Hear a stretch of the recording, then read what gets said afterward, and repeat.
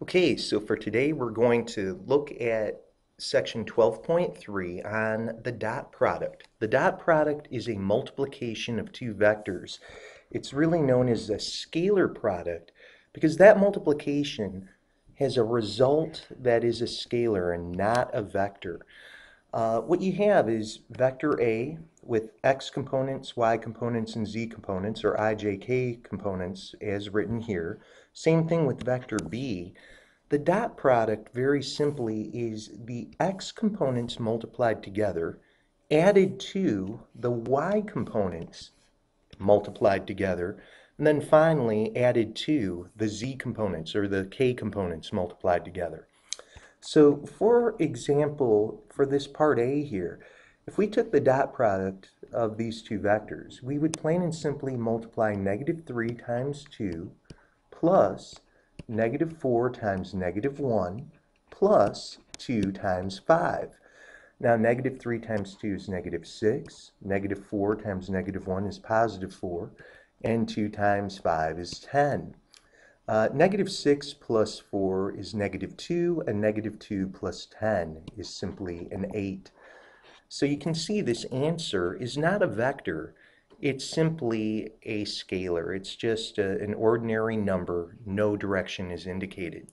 For part B, let's just say that we rewrote the ijk in the bracket form, 2, 3, -1, and if we were having the dot product here of 4, notice that the j component in that y direction would have to be 0.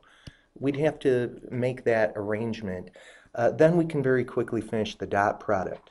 I components would be 2 times 4, plus the j components would be 3 times 0, plus -1 times -2.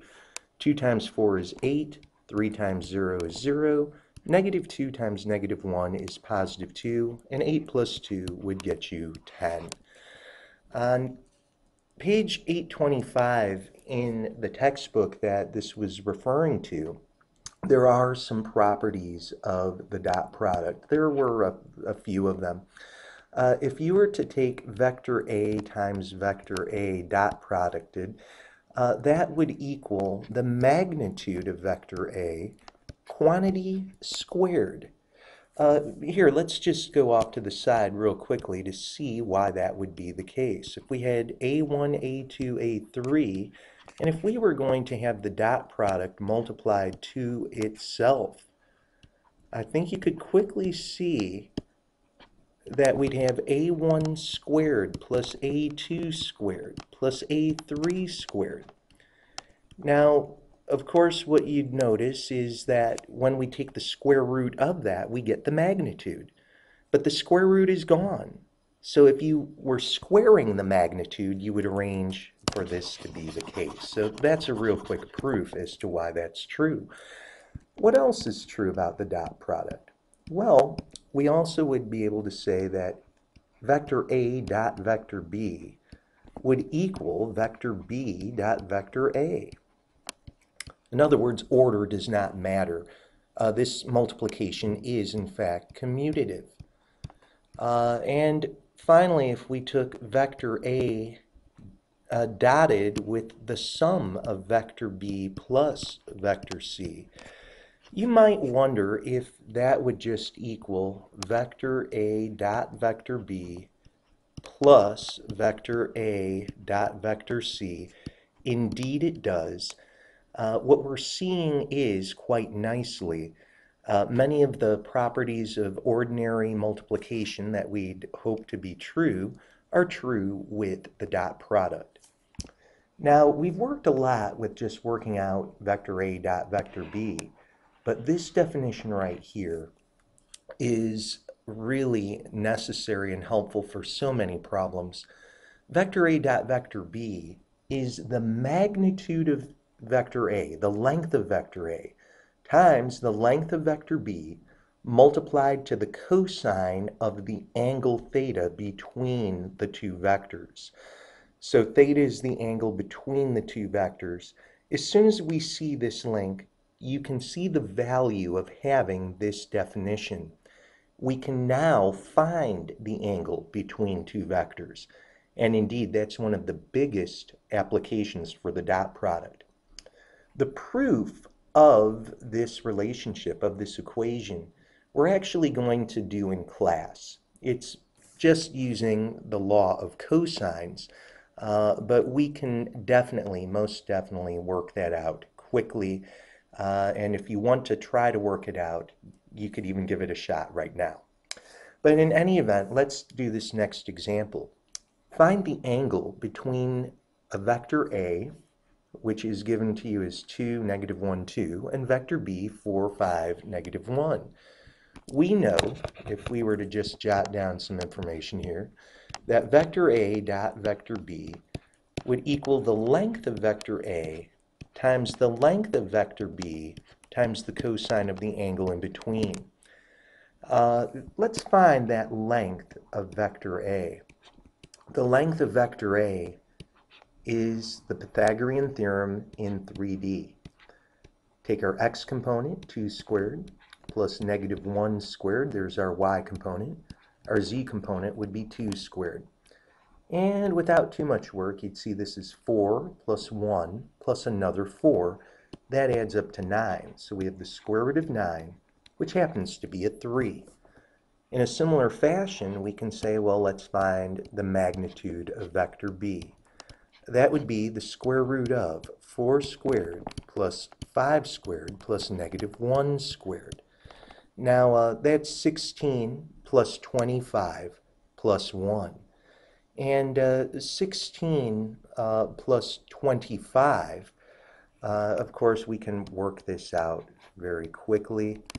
You know that 16 plus 25 would be 41, plus another one would be 42. So we'd have radical 42. Now, if we were to do the dot product, just multiplying the x components, we'd say 2 times 4. The y components would be -1 times 5. And the z components would be 2 times -1. That's your left side of this relationship. The length of vector A was 3. The length of vector B was 42 and a square root, radical 42. And here's your cosine of theta. Well, working out this left side, you'd have an 8 plus -5 plus -2. And that whole left side just would equal a 1. So we'd have 1 is equal to 3 radical 42 cosine of theta, meaning cosine of theta is equal to 1 all over 3 radical 42. Solving for theta, we would very quickly just take inverse cosine of 1 over 3 radical 42. You can see I've already punched that out. You'd get 87.052 degrees. 87.052 degrees. Even in 3 dimensions, we're now able to find the angle between two vectors. Here's another definition. Two vectors are orthogonal. They do not have to intersect if the dot product is 0. What this really means is the two vectors are perpendicular. You go to an orthodontist and that doctor is trying to make your teeth stand up at right angles from your gum line, making them perpendicular. And that's honestly what we have for orthogonal. It really means perpendicular. So show that these two vectors down here are orthogonal. All you have to do is show that the dot product would actually be 0. If the dot product is 0, then you're guaranteed that your vectors are perpendicular. So let's do that real quickly. We'll have -2 times -10 plus -2 times 8 plus 1 times -4. This is 20 plus -16 plus -4. That equals 0. So because the dot product is 0, the vectors are perpendicular or orthogonal. Okay, we're going to go to the next page and talk about direction angles. Okay, so let's say we have a vector in 3 dimensions, and this vector here, vector A, appears to be in the first octant, and it has an I component, a j component, and a k component, an x, y, z component, if you will. And here's this vector, it's pointing out in the first octant, and the vector makes an angle with the x-axis. We'll call that angle alpha. The angle made with the y-axis would be beta, and the angle made with the z-axis would be gamma. And these are your direction angles, alpha, beta, gamma, the angles that are made with the x, y, and z axes. And the cosines of each angle are called the direction cosines. Notice that the cosine of alpha is the x component, a sub 1, divided by the length of vector A. Similarly, the angle made with the y-axis, beta, cosine of beta, is the y component divided by the length of the vector. And last, we have gamma, cosine of gamma. Gamma is the angle made with the z-axis, and you'll see that it's the z component divided by the entire length. Now, I'm just going to give you a real quick proof as to why this is true. Let's just remember I could take vector A and I could have a dot product with any vector. One of the most basic and simple vectors that you have is I. I is the unit vector. It's on the x-axis with a length of 1. And according to the dot product formula that we have, that would be A dot I would be the length of A times the length of I times the cosine of the angle between them. But I is right here on the x-axis, and the angle made with the x-axis and this vector is alpha. We're just calling it alpha. Now, remember that vector A has A1, A2, A3 for its components, and vector I has 1, 0, 0. If we did a real quick dot product, we'd have A1 times 1, excuse me, and then we'd have A2 times 0 plus A3 times 0. So this left side is going to entirely just collapse to A1. I've got the length of vector A. The length of vector I is 1 by definition. So this left side is A1, the x component of the vector.